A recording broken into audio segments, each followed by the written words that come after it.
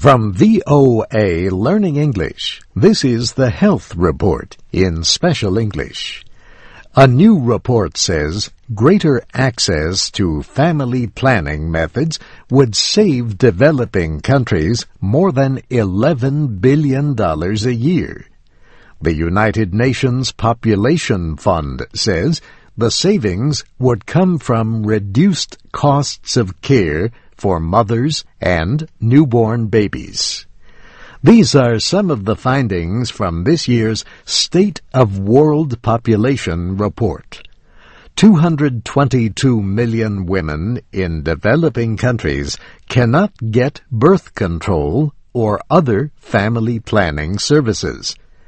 An investment of $4 billion a year would provide these women with reproductive information to reduce unplanned pregnancies and unsafe abortions. An investment of about $2 billion a year would provide enough contraceptives to meet the needs of developing countries. The report says increased access to family planning is a good economic investment. Having fewer children has long paid a so-called demographic dividend to rich countries in Europe and North America.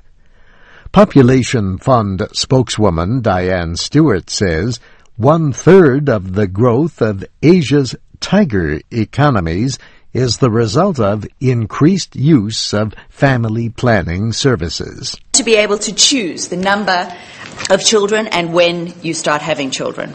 So that has dramatically changed the way people live in many countries. They're able to live longer and healthier lives because of family planning. And it also has a positive multiplier effect on development because of the increased savings that are possible within the family and the investment and economic growth that brings about. Sub-Saharan Africa has some of the biggest unmet needs for family planning services. The report says modern contraceptives are not widely available in countries such as Chad and Niger. But Ms. Stewart says providing contraceptives in developing countries is not enough.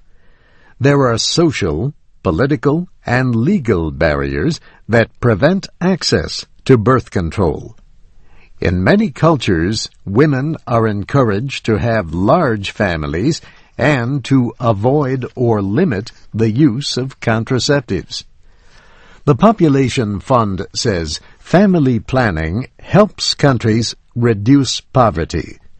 A recent study said Nigeria's economy would grow by at least $30 billion if the fertility rate fell by just one child per woman in the next 20 years. Ms. Stewart says family planning is a global challenge. There are unmet needs for family planning in every country in the world, and a lot of that is to do with poor, disadvantaged, marginalized groups in many countries who don't have access to the kinds of services and products that they need in order to plan their own families, space their children, and prevent unintended pregnancies. She says studies show that abortion rates fall in countries where people have access to modern methods of family planning.